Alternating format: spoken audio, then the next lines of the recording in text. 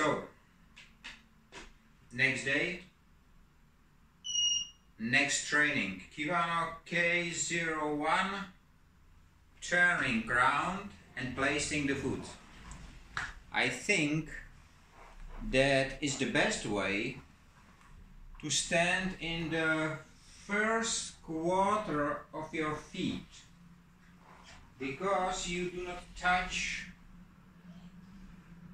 the KIWANO body. Even if you turn, there is no issue with it.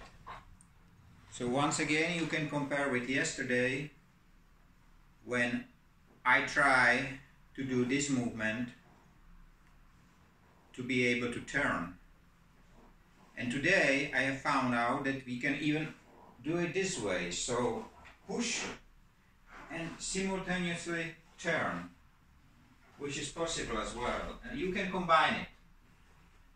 You can combine it and do it both ways. So every time when I step on the KIWANO, every time there is some improvement done, which is great.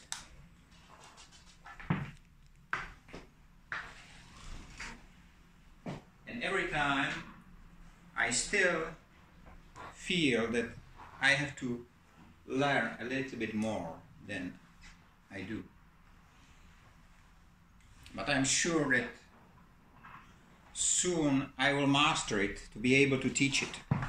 So, have a nice day. See you next time.